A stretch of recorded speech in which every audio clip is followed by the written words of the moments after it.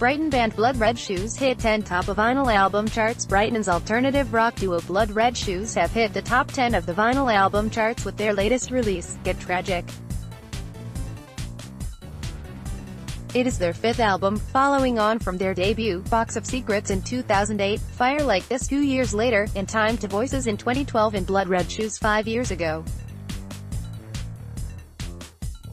The band comprises Stephen Ansell and Laura Mary Carter. The band's name was taken from a Ginger Rogers and Fred Astaire musical in which Rogers' character turns a pair of white dancing shoes red with blood. In the latest album charts released on Friday, Get Tragic debuted at number 9. It was produced in Los Angeles by Nick Lonnie and Adam Greenspan, who has worked with Brighton-based Nick Cave and also Arcade Fire.